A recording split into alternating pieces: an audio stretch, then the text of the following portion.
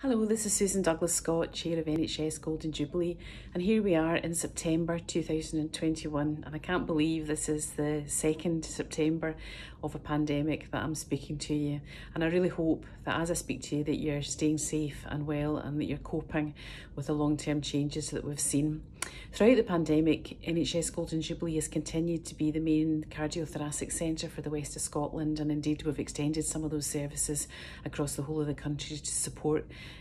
patients and our colleagues in territorial boards across all parts of Scotland. And that has meant that we've continued to do life-saving operations for people, and one of those particular skills and series of operations that we've done have been heart transplants. We are the main heart transplant centre for Scotland, and it's been a very busy time for that particular team, and I want to extend my thanks to them, but also a big massive thanks to the families of those who have lost someone, and I have deemed it to be an amazing gift to give the gift of organs once they've lost a member of their family, the gift of life for so many other people. And this year, you may well be aware that in March, the law changed in Scotland, and it means that now, instead of actually having to express your consent to be a donor, we expect that you will donate unless you expressly say the opposite. So the campaign for Organ Donation Week, which is happening this week at the end of September, it's a really important message, which is about keep your family informed. Let them know that you want to be a donor, because although we're taking it for granted that anybody who's deemed to be suitable for donation would do that, we also need to know that your family feel comfortable with that, and that it takes into account people's cultural backgrounds, their family's religious beliefs,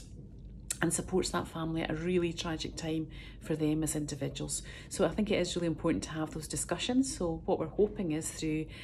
Organ Donor Awareness Week that we will raise that awareness of that message, have those conversations with people, and it's something that we will continually, as a family, touch base on and talk about the importance of it. Because by becoming an organ donor,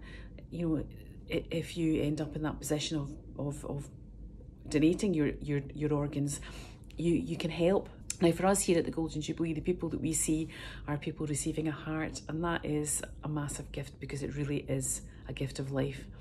So thank you very much for thinking about this important issue. I hope that you continue to stay safe and well, and I want to extend my great thanks to all the amazing work that's happening at the Jubilee as we speak, and your continued support in that is huge. So thank you very much for listening, and I'll speak to you again next month.